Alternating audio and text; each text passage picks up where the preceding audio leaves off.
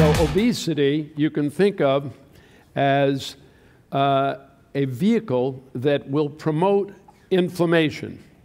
And the obesity can induce changes in your metabolism and your gene expression and produce large amounts of pro-inflammatory mediators, which establish a positive feedback loop that amplifies, like a snowball rolling downhill, inflammation and insulin resistance. It's a monster. Once it gets going, it's very, very scary. And some of you, I'm sure, feel like the game is not fair, that you walk by and inhale near the food and gain weight, and there's some other guy out there eating his head off and he doesn't gain any weight. Well, I'm here to tell you life is totally unfair, so don't look for fair. We're just going to try to figure out how it works, okay? All right. Also, if that wasn't bad enough, your brain in the obese people looks 16 years older than counterparts who have healthy weight. So being overweight will elevate insulin resistance, and insulin resistance will translate to inflammation. Okay? Overweight is also linked to this unending cycle: immune stress, inflammation, excess body fat, and on in that unending cycle. It also is linked to cancer. In fact, those with a body mass index of at least 40 increase the risk of death from cancer by 52 to 62%. So you're at risk, multiple risk, from your weight. Okay.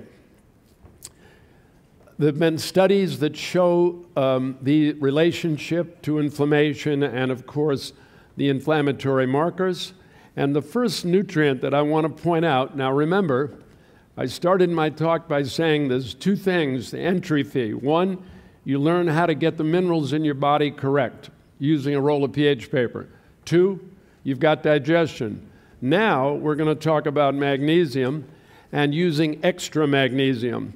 This is a really amazing piece of work that's been done, and it shows that magnesium supplementation, this was in a 165-pound person, so if you're 250 or 60 pounds, you would need to use 900 to 1,000 milligrams of magnesium to get this same effect, okay?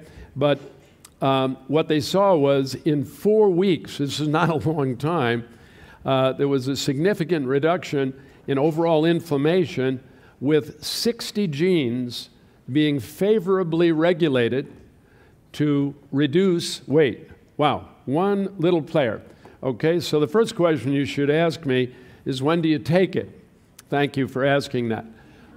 The answer is that you should take it near bedtime, but not so close to bedtime that drinking the water is going to make you urinate and put you in trouble.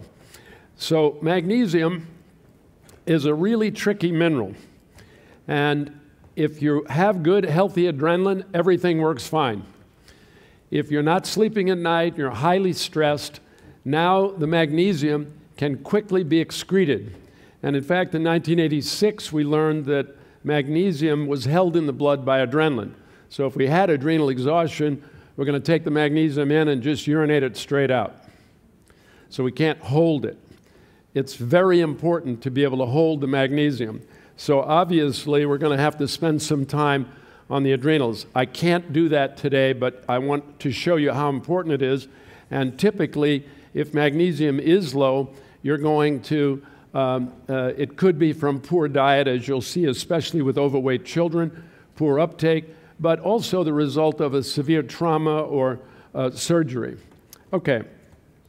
Now, low magnesium is linked again to insulin resistance, one of the things we're worried about.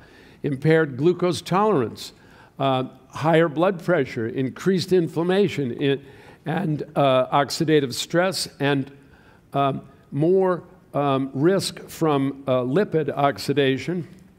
So what we see is children right out of the box being overweight. Many of these children are magnesium deficient. In fact, 1/3 of school-aged children do not meet the average magnesium requirement from their diet. Wow. So what have we done? We've set the stage for the child before he can even take care of himself to be overweight. Okay, what form would be the most magnesium out there is usually citrate. Citrate is very poorly absorbed, and it's pretty good at giving you loose stool. So if you try to get a high dose, it may backfire, and you got problems you didn't want with very loose stool.